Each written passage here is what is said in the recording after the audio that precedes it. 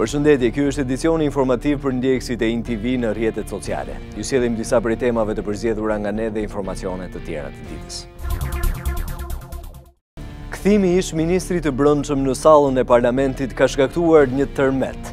Opozita kërkoi largimin e tij nga salla dhe braktisi seancën, por Berisha shfrytëzon rastin, i bën video Tahirit ndërsa e akuzon për lidhje me krimin. E duket se kaq ka mjaftuar që Tahiri të jap paralajmërime të forta duke harruar etikën. Rikthehet ish-ministri i brendshëm Sajmir Tahiri, i cili vendosi që të marrë pjesë në seancën plenare, ku në fakt jo vetëm që mori gjithë vëmendjen në parlament, por edhe ndezi debatin e fortë me opozitën. Ka mjaftuar vetëm prezenca e tij për të sjellë largimin e opozitës nga salla e kuvendit. Ky ka qenë momenti që lideri historik i demokratëve Sali Berisha jo vetëm të filmoi Sajmir Tahiri në sallën e kuvendit, por dhe të përplaset me të. Po e festoni me abilajt. Po si e çmendon kështu? Ja pra. Po si e çmendon kështu? U fut shpirti, e di që bëria diram s'di apo jo. Po s'fole, ti nëzora dosjen i tha, ja ku e keni. Ja ku e keni dëshmi e pemut kryeministrit tuaj. Po Sali si e çmendon kështu? Ja ku e keni. Si e çmendon kështu? Por përgjigjen finale, Sajmir Tahiri ja dha ish kryeministrit në oborrin e kuvendit në një prononcim për gazetarët. Ta thash për mua ishte ditë e lumtur që më filmoj Saliu, kështu që kam motiv ta mirëkuptoj njeriu që fshiu filmimet në 21 janar, fshiu filmimet e kryeministrisë, sot filmoj mua, shfat i madh. Për Sali Berishën, mbrojtja që po i bën ish-ministrit të tij, Edi Rama po kërcënon seriozisht të ardhmen europiane të Shqipërisë. Edvin Kristaq Rama po e kremton me Sajmir trafikun raportin pozitiv të Komisionit Europian. Pasi qëndroi për më shumë se 2 orë në sallën e kuvendit, edhe pse ishte parashikuar që të mbante një fjalë në kuvend, Sajmir Tahiri është larguar, por ka shpërthyer në një prononcim për mediat në oborrin e kuvendit. Tahiri lëshoi këtë paralajmërim. Për mua ka vlerë e vërteta dhe nuk ka vlerë askush që nuk mund të ose ta them ndryshe, mund të më pengoj në rrugën time për të bërë drejtësi. Nuk e besoj që do ketë dhe birë nënë dhe birë kurve që do më pengoj. Ish-ministri i brendshëm kishte një përgjigje dhe për ata që e akuzojnë se është marrë në mbrojtje nga kryeministri Rama. As më mbron njeri dhe as dua njeri të më mbroj.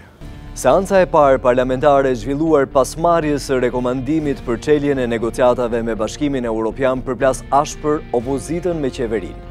Edi Rama dhe Lulzim Basha debatuan për mënyrën se si po prezantohet vendi në sytë e Europës. Nuk munguan as replikat për kapjen e drejtësisë e vettingut. Lulzim Basha dhe Edi Rama janë përplasur në sallën e kuvendit, edhe pse qëndrimet e tyre i dhanë papraninë e njëri tjetrit. Basha foli në fillim të seancës kuvendore, ndërsa rekomandimi për çeljen e negociatave ndan në qëndrime 2 rivalet kryesor politik. E para që duhet bëjmë sot është ndalojmë rrëshqitjen e vendit autokraci. Edi Rama sot kontrollon gjitha pushtetet në vend. I vetëdijshëm për punën e vështirë që vendi ynë ka përballë, Rama shfaqet skeptik për opozitën, e cila sipas tij vetëm po dëmton vendin në sytë e Europës.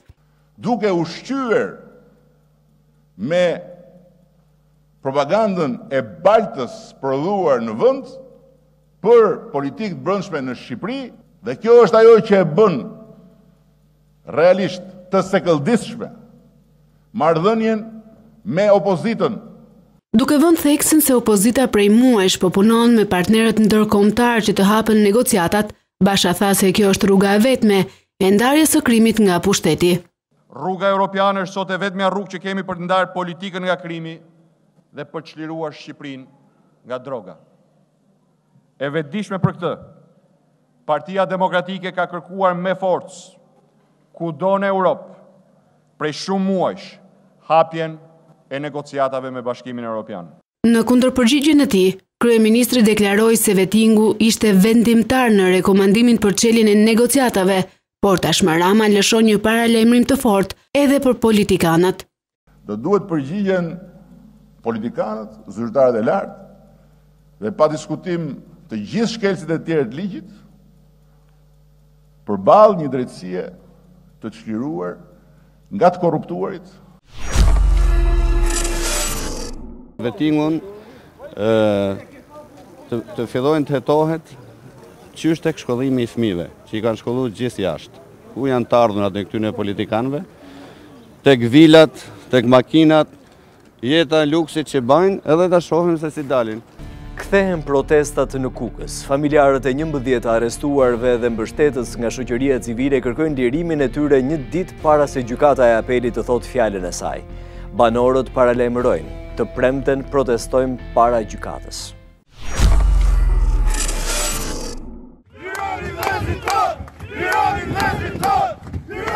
Një ditë përpara vendimit të gjykatës së apelit për kukësianët që protestuan kundër pagesës së rrugës së Kombit, është mbajtur një protest. Familjarët e të arrestuarve dhe mbështetës të tyre nga shoqëria civile kanë protestuar për rreth një orë përpara gjykatës, ku dhe kanë kërkuar lirimin e 11 arrestuarve, por kanë akuzuar për këtë ngjarje kryeministrin Rama.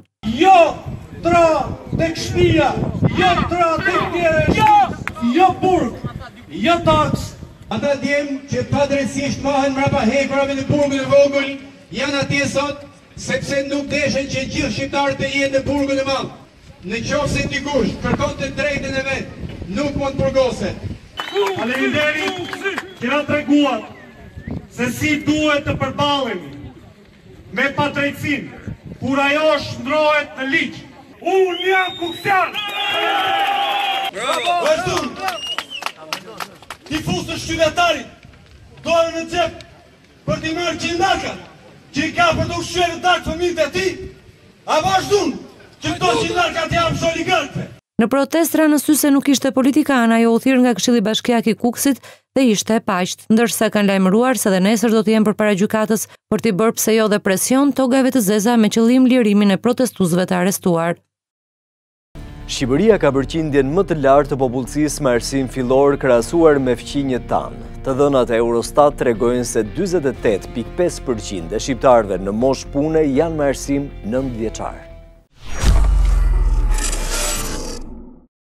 Shqiptarët rezultojnë më pak të arsimuar se fqinjet e tyre. Në raportin e fundit e Eurostat theksohet se vendi ynë ka përqindje shumë të lartë të popullsisë nga 15 deri 64 vjeç me arsim fillor, por kur bëhet fjalë për ciklet e tjera të arsimit e ka edhe më të ulët, ndaj mund të themi se kemi një popullsi me nivel të dobët arsimor. Me arsim 9 vjeçar rezulton 48.5% e shqiptarëve në moshë pune, ndërsa në Malin e Zi dhe Maqedoni përqindja e kësaj grup moshe me arsim 9 vjeçar është shumë me ulët, 21.2 dhe 17.9%, ndërsa mesatarja e Bashkimit Evropian për popullsinë me arsim të ulët është gati 26.6%, thuajse sa gjysma e Shqipërisë. Përqindja me ulët është në Republikën Çeke dhe në Lituani me më pak se 13%, pra këto janë kombet më të arsimuara. Në Europë, kampionja e popullsisë të pashkolluar është Turqia, që ka 64.4% të qytetarëve. Edhe përqindja e popullsisë që ka përfunduar vetëm arsimin e mesëm në vendin tonë është 36%, mesatarja e Bashkimit Evropian është 46.2%.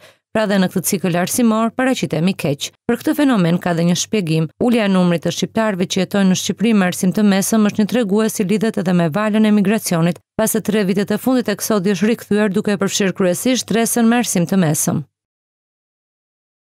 Për të gjithë ata që nuk kanë mundur të informohen me zhvillimet më të fundit, përcjellim lajmet kryesore në web. Indivi.al, Shqipëria e pushtuar nga pluri kuq kancerogjen. Sinoptikanët shpjegojnë fenomenin. Newsbomb.al, Fjeraku rrihet keq nga gruaja disa vite më e vogël, kërkon ndihmë. Opinion.al, aksidentojnë për vdekje të moshuarin dhe arratisen, policia e gjen thik në çantën e 28 vjeçares. Syri.net, ajdutët bëjnë kërtin në fshat, vjedhin dhe i vën zjarrin një makine në Belorta. Lapsi.al, Korç, shkrumbohet makina e emigrantit, dyshohet për zjarrdhënie të qëllimshme. 360 gradë, makinat me timon anglez, Shqipëria do të ndryshojë sërish ligjin. Dhe jeta është qef, paratise i përmes malit kapet vrasësi shqiptar më i kërkuar i momentit. Adoleshentët mund të shmangin rënje në depresion nëpërmjet aktivitetit fizik. Janë ekspertët ata që këshillojnë të rinj që të ecin të paktën 1,5 kilometër në ditë për të mbrojtur nga sëmundjet mendore. Ngarkesa mosimore dhe presioni i provimeve në fund të sezonit shkollor janë shkaqet kryesore që shumë adoleshentë bien pre depresionit. Ekspertët këshillojnë adoleshentët që për të mbrojtur nga sëmundjet mendore duhet të ecin të paktën 1,5 kilometër në ditë. Aktiviteti fizik jo vetëm mbron shëndetin mendor, por këshillohet edhe për një zemër më të fortë dhe ul predispozitën për të prekur nga diabeti i tipit 2. Benefitet e ecjes në natyrë dhe ajër të pastër i ka vërtetuar së fundmi një studim i ekipit të shkencëtarëve dhe profesorëve kanadez, australian dhe britanik. Studiuesit morën në analizë për 6 vite rreth 3000 shkolla, ku fëmijët i përkisnin grup moshës 15 deri 19 vjeç, dhe vunë re se nga viti në vit aktivitetet fizike uleshin. Shkak për këtë, sipas profesorit dhe udhëheqësit të studimit Mark Buchab, është ndryshimi i stilit të jetës, adoleshentët fokusohen më shumë tek mësimet dhe tek teknologjia dhe e kalojnë në plan të dytë aktivitetin fizik. Statistikat e ditëve të sotme tregojnë se 1 në 5 fëmijë kalon të paktën një herë në vit probleme të shëndetit mendor. Qeveritë e shteteve të zhvilluara kanë nisur të ndërmarrin masa për shtimin e aktivitetit fizik në shkolla. E para që e ka nisur nismën është SBA, e cila ka vendosur që në institucionet e edukimit fëmijët çdo ditë të bëjnë të paktën 15 minuta aktivitet fizik. Ti propozosh dikujt për martesë sigurisht duhet të jetë një nga vendimet më të rëndësishme të jetës, por edhe më emocionueset. Edhe personat e famshëm shpeshherë guxojnë kur duan të shprehin dashurinë e tyre, edhe pse ndonjëherë jo gjithçka shkon sipas planit. Ja cilat janë disa nga propozimet më të çmendura dhe romantike që vipat kanë bërë.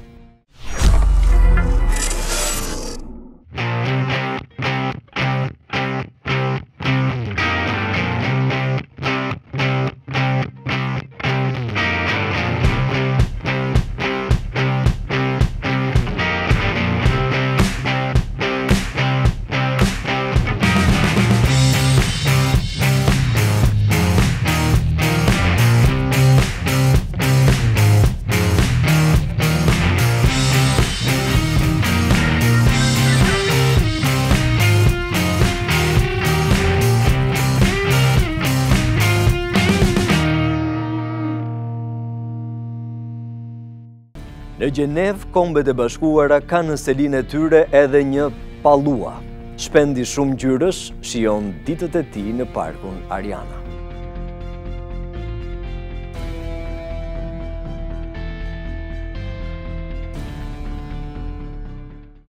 Ky ishte edicioni informativ për ndjekësit e TV në rrjetet sociale. Ju falenderojmë për vëmendjen.